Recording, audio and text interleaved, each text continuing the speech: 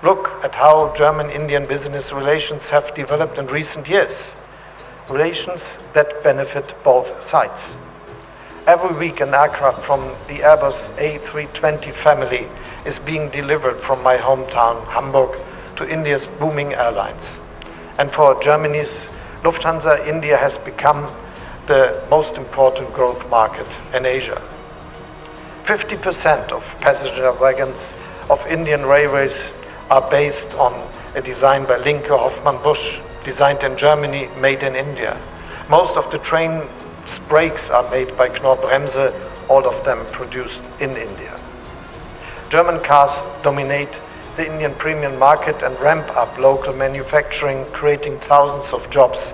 In return, the modern software in a Mercedes-Benz vehicle comes from Bengaluru.